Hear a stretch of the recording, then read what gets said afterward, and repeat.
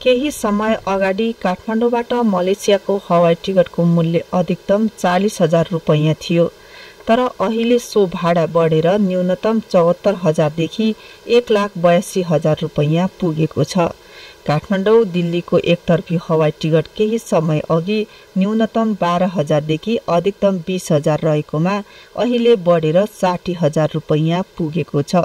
यसैगरी काठमाडौँबाट साउदी अरेबियाका लागि प्रति व्यक्ति 40,000 रुपैयाँ रहेकोमा अहिले न्यूनतम 1,06,000 पुगेको छ। कतारको दोहासम्मको न्यूनतम हवाई टिकट 1,05,000 र जापानका लागि न्यूनतम 1,55,000 देखि 2,53,000 रुपैयाँ पुगेको ट्राभल एजेन्सीले जनाएका छन्। विमानस्थल विस्तारका लागि भन्दै दैनिक 10 घण्टा त्रिभुवन अन्तर्राष्ट्रिय विमानस्थल बन्द गरिएपछि 2 देखि 3 गुणाले भाडा बढेको व्यवसायीको भनाइ छ। यसको प्रत्यक्ष असर नेपाल घुम्न आउने पर्यटक र वैदेशिक रोजगारीमा जाने नेपालीलाई पर्ने भएको छ। टुरिज्म सेक्टरमा त अब डाइरेक्टली पर्ने नै भयो। जुन किसिमको रेसियोको प्लानिङ गरिरहेको थियो त्यो त ठ्याक्कै 20% मा बिजनेस झर्ने भयो, 80% नै बिजनेस डाउन हुने भयो, त्यो त भन्नै परेन। अनि प्लस अब अर्को सेक्टरमा भनेको अब बाहिर जाने लेबर डेस्टिनेसनमा जाने हुन्छ नि, लेबर उनीहरूको लागि पनि एयरफेयर चाहिँ सोचेको भन्दा डबल हुँदाखेरि उनीहरूले अब 1 लाख तिरेर जान्थ्यो भने अब 2 लाख तिर्नुपर्ने हुन्छ, 2.5 लाख तिर्नुपर्ने हुन्छ। त्यो अर्को घाटा छँदैछ होइन। त्यो बाहेक आर्थिक होल टोटलमा कुरा गर्ने हो भने त एकदमै इफेक्ट हुन्छ। अब बिजनेस सेक्टरकै मान्छेहरू अप डाउन गर्नलाई पनि महँगो हुने भयो, सबैलाई इफेक्ट हुने भयो नि। अब यस्तो बेलामा चाहिँ अब सरकारले खासमा यो अनाउन्समेन्ट त गरेको पहिला नै हो होइन, भए पनि यसको अल्टरनेट दिएर गर्नु पर्थ्यो कि।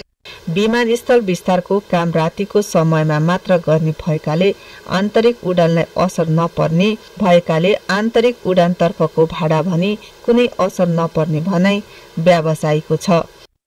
यसै पनि आजदेखि डाउन डाउन डाउन डाउन भइरहेको बेलामा हाम्रो देश त अहिले भन्यो भने टुरिज्म र रेमिटान्सले धानेको देश हो नि त। त्यो देशमा जहाँ चाहिँ टुरिज्म र रेमिटान्सले धान्छ त्यो त्यस बेलामा विदेश जान नपाउने, विदेशबाट यता आउन नपाउने, अनि त्यसपछि हामीले केही पनि इकोनोमीहरू चाहिँ अर्थ चलायमान नहुने भन्दाखेरि त के हुन्छ अब सिचुएसन वर्स देन वर्स हुन्छ भन्दाखेरि अब सबै टुरिज्म सेक्टरकोले मात्रै होइन कि धेरैले चाहिँ अब चाहिँ अप्सन सोच्नुपर्ने बेला भइसक्यो।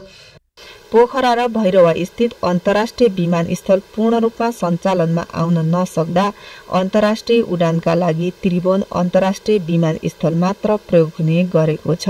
हाल त्रिभुवन विमानस्थलबाट आन्तरिक र अन्तर्राष्ट्रिय गरी दैनिक करिब 400 वटा उडान हुने गरेको छ। दैनिक 10 घण्टा विमानस्थल बन्द गर्दा हवाई उडानको संख्या दैनिक करिब 200 मात्र हुने भएपछि टिकटको मूल्य बढेको हो। विमानस्थल बन्द हुँदा विदेश जान चाहने नेपाली मात्र होइन, नेपाल आउन चाहने पर्यटकलाई समेत असर पर्ने भएकाले त्यसको विकल्प खोल्नुपर्ने सुझाव विज्ञको छ। क्यामेरामा सुरेन्द्र आचार्यका साथ पवन वर्षा शाह, नेपाल टेलिभिजन, काठमाडौँ।